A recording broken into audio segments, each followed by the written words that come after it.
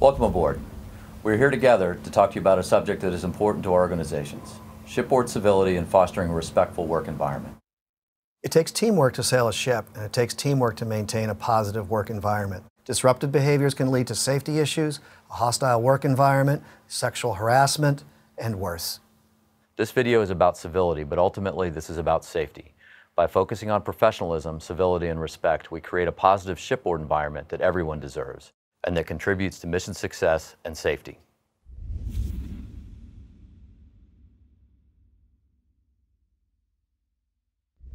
Going to sea is an exciting time. During this voyage, you will get to meet new people and be part of a truly unique experience. And we want to ensure you are able to make the most of your time on board our vessels. First, some definitions: professionalism, civility, respect. To me, professionalism means conducting oneself in a competent, confident, respectful, and enthusiastic manner. To me, civility means being able to coexist with others with whom we may not always agree. To me, respect is treating others how you want to be treated. It's being considerate of other people's feelings. It is expected that your conduct reflects professionalism, civility, and respect at all times. These principles will help build and maintain successful work relationships and will contribute to the positive work climate we desire.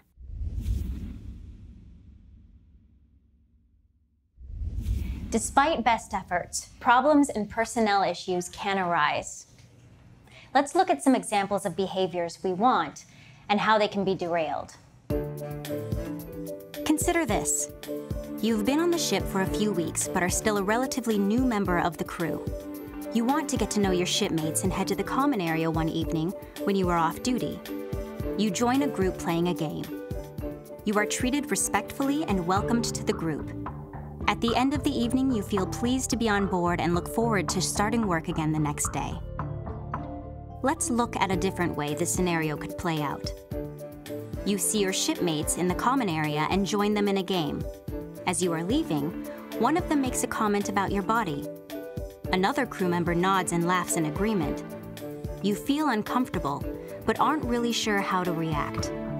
You leave the lounge and go to your room, worried about future interactions with these shipmates. Now let's imagine a different scenario. You are new to the science team, excited to go to sea and gain experience. Your research is important, and the chief scientist is under pressure to collect data and complete the mission. While working in the lab, the chief scientist answers your questions and demonstrates certain tasks. Her leadership allows you to learn new skills and take on additional roles in the lab. What if the chief scientist did not maintain professionalism, civility, and respect? When you are unsure and ask questions, the chief scientist's response is critical and harsh. This leaves you feeling unsettled and hesitant to ask further questions. Your productivity and morale suffers, and you are left wondering whether you want to go to sea again. Now that you've seen examples of desired behaviors derailed, let's look at what you can do to address them. Many times, these issues can be solved just by approaching the individual professionally and civilly. Let's look back to when you joined the crew in the lounge and were subject to the unwanted comments. When you hear your shipmate's comment, you respond right away, telling him it was inappropriate. He apologizes and says it won't happen again. You leave feeling relieved that he responded the way he did, and pleased that you spoke up for yourself. Let's see another version of this scenario, keeping in mind that it's not always easy for individuals to stand up for themselves, particularly in new situations. When you, as the bystander, hear your friend's comment, you recognize that your new shipmate is in a difficult situation. You choose not to just stand by. You speak up. Remember that we all have the responsibility to intervene when we see behaviors that are unprofessional. Let's see another way to address an imperfect situation. This time, looking at the lab environment. After being treated poorly by the chief scientist, you feel uncomfortable approaching her about the issue. Fortunately, another scientist in the room notices the negative behavior and approaches the chief scientist in a professional manner about how this is not appropriate. The chief scientist acknowledges that her behavior was inappropriate and apologizes to you directly. This improves your working relationship and results in greater mission accomplishment during the voyage. These are all appropriate responses to the situations when done with professionalism, civility, and respect. Addressing situations directly can keep problems from escalating. Often, the person on the receiving end of the bad behavior was not expecting it and is unprepared to address a situation right away. It is just as important to speak up if you witness bad behavior as it is if you are the victim of it. If someone speaks to you about your behavior, it is important to receive that information in a calm and professional manner. Sometimes there are situations that are confusing or fall into a gray area, and sometimes there are problems that are not resolved easily. If you have doubts about a situation or something doesn't feel right, address it. If you are not sure how to do this, talk to someone in your chain of command. If you're not comfortable doing that, there are other options which will be discussed in detail in further guidance.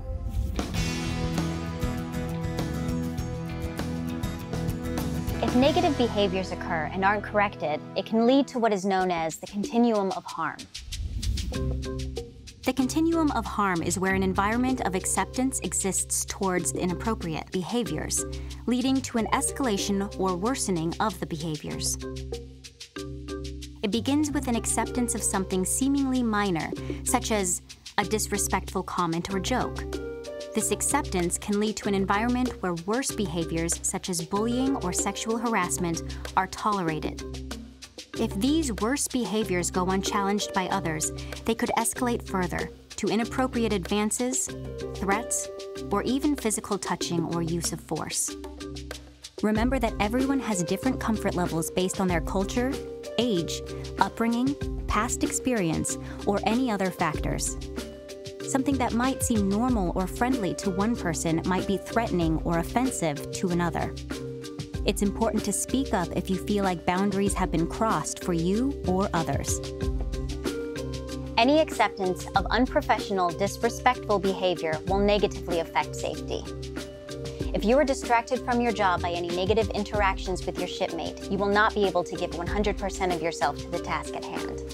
This puts individuals, vessels, and mission success at risk. By addressing inappropriate behavior as soon as it happens, you can keep it from getting worse and keep the focus where it belongs, on safety and mission success.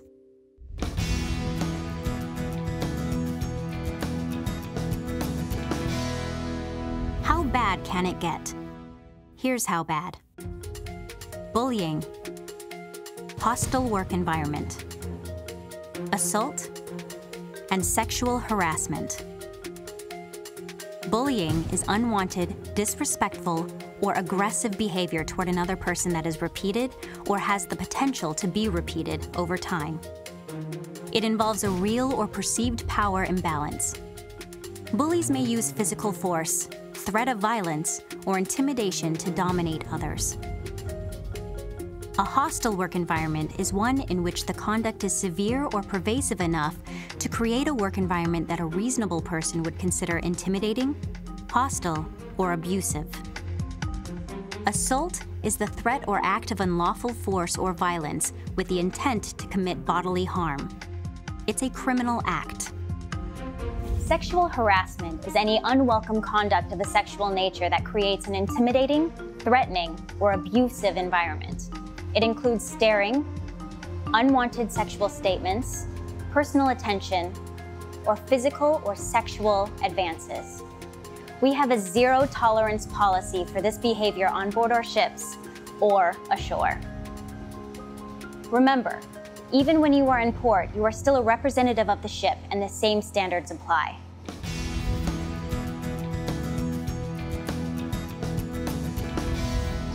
Professionalism, civility, and respect are key to upholding a positive work environment.